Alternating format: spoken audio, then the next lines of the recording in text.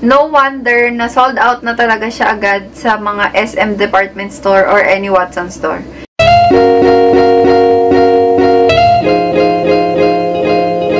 Hello everyone! Welcome back to my channel, and for today's video, it's going to be a review video. Medyo na-miss ko guys yung sit-in na ganito, tapos magre-review ako ng products. Kasi yung mga recently kong ina-upload, if napapanood nyo, more on vlog siya. So for today's video guys, alam ko medyo naririnig nyo na yung product na to. This is the new product of Bilena guys, which is yung lip and cheek tint roller. Simula nung re-release yung product na to guys, sobrang sumikat siya. Hindi ko din alam kung bakit. Pero ang dami ko na ding napanood na review about this product, and I think maganda talaga siya. Kaya sobrang pinagkaguluhan talaga siya. Hindi naman pinagkaguluhan kasi ang kadamihan ng mga pinuntahan ko na SM is sold out talaga siya. I tried na kumpletuhin yung 3 shades, kaso nga, yun nga, sold out talaga siya guys. Sobrang lucky ko lang kasi nakuha ko yung 2 shade na paubos na din siya sa SM San Lazaro. So this product comes in 3 shades, which is yung Uptown Red, tapos Red to Go, tapos yung Nightberry. Ang hindi ko nakuha guys yung Nightberry. Siguro ang ilalagay ko siguro sa lips ko is yung Red to Go, tapos sa cheeks ko is yung Uptown Red, para makita natin siya sa cheeks saka sa lips. So punta na tayo guys sa information about this product. Sabi ko nga kanina sa inyo, it comes with 3 shades, which is yung Uptown Red, Red to Go, and Nightberry. Tapos this costs 125 pesos each. And then, mabibili nyo siya in any Watson store or SM department store. Pero sabi ko nga sa inyo kanina guys, madalas siyang sold out talaga.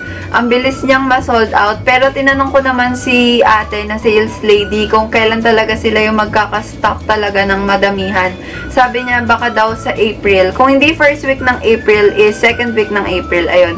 Tinanong ko siya sa SM San Lazaro. Tapos nagtanong din kami sa Landmark, SM Makati. Ayun. Sold out talaga siya. Kung ako lang yun sa akin dito sa SM San Lazaro. Tapos last minute na siya.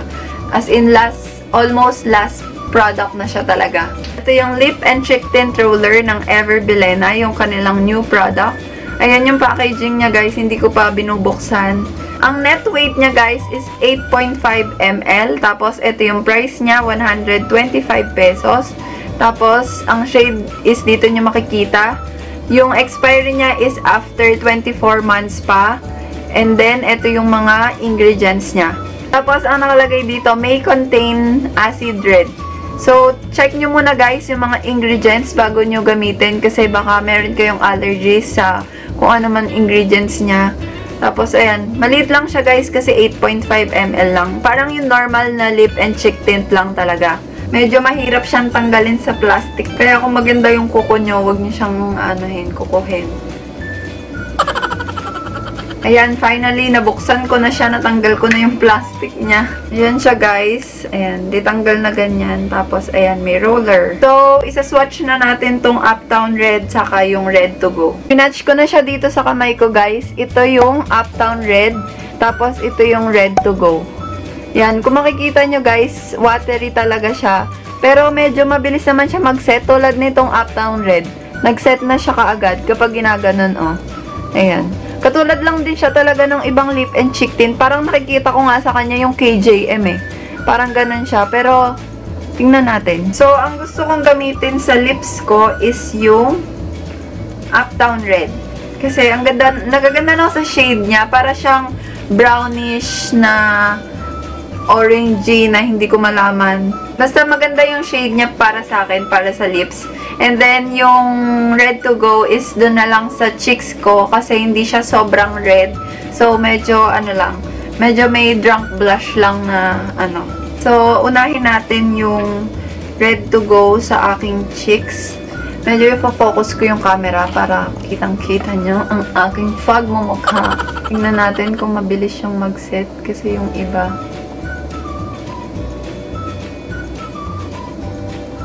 Oh, in fairness. Ganda siya.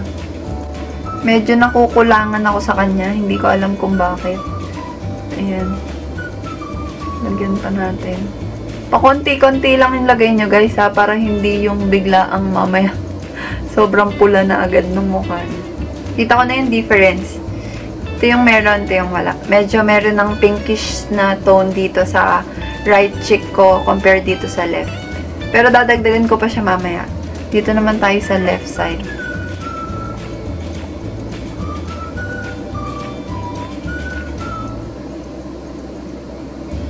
Alam nyo guys, ang nagustuhan ko dito sa lip and cheek tint roller na to, hindi siya yung mabilis na mag-set na yung, meron kasing ibang lip and cheek tint kung nakaka-relate kayo sa akin.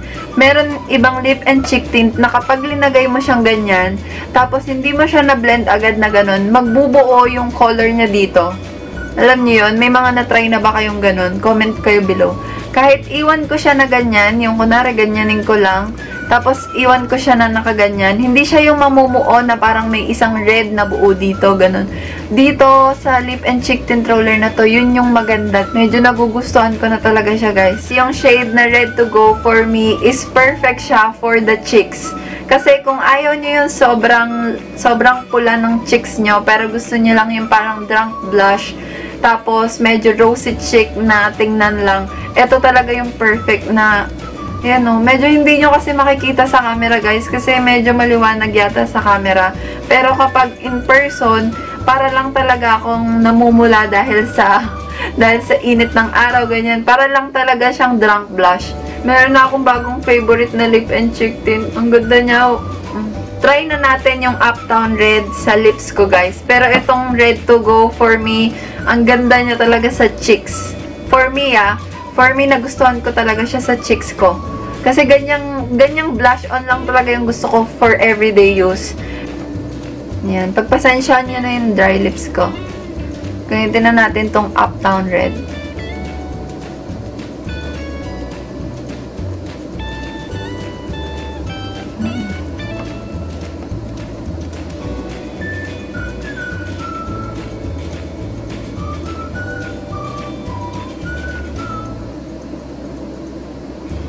Bilis niya mag-set, guys. Sa lips, mabilis siyang mag-set. Pero yung normal lang talaga. Tapos yung lasa niya, medyo may pagkamaalat yung lasa niya. And then, hindi ko pala naamoy. Yung amoy niya, guys, wala namang amoy. Yung normal lang talaga na amoy na lip and cheek tint. Ayan siya. Hindi siya yung katulad ng ibang lip tint na dito lang siya nagsiset. Yan. Kasi nakikita ko meron din dito. Pero siguro depende din sa application nyo. Ako kasi linalagyan ko siya talaga dito. Ayoko yung dito lang sa gitna meron. No, ang ganda niya din. Ang ganda niya din, guys. Gusto ko yung shade na to. Ayan siya sa malayuan. Yung shade na to is yung Uptown Red. And then, wala na akong masabi. In love na talaga ako sa lip and cheek tint roller na. No wonder na sold out na talaga siya agad sa mga SM department store or any Watson store. Kasi, wala akong masabi. 100% ang ganda niya. So, overall guys, ang masasabi ko sa product na to is ang ganda ng pigment niya para sa akin. Tapos, ang ganda ng application niya sa cheeks ko, dun sa shade na red to go. And gusto ko din yung shade na Uptown Red dun para sa lips ko.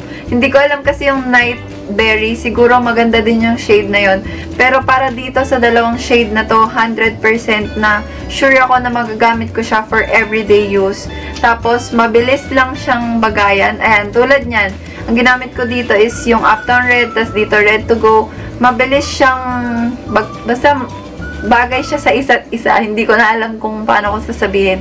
Basta gustong-gusto ko yung product na to. So, hindi na ako nagtataka kung bakit sold out na siya agad sa SM. Tapos, hindi na din ako nagtataka kung bakit ang dami na din nag-review dito sa product na to. Sa ngayon, hindi ko pa masasabi sa inyo guys kung tatagal ba siya all day or after kumain, ganyan. Sasabihin ko na lang siguro siya guys sa aking magiging next video kasi for sure, everyday ko naman to gagamitin kung sakali man nalalabas ako everyday. So, that's it for today's video guys. I hope na-enjoy niyo yung video na to and I hope may mga nakuha kayong information about my review. And for me guys, kung may makita na kayong stock ng Bilena na lip and cheek tint roller na to, bilhin nyo na agad. Promise. Sobrang worth it yung 125 pesos. And thank you for watching this video, guys. Don't forget to subscribe on my channel. Please hit the like button below if you like this video. And comment pa kayo for any suggestions. And see you on my next video, guys. Bye-bye!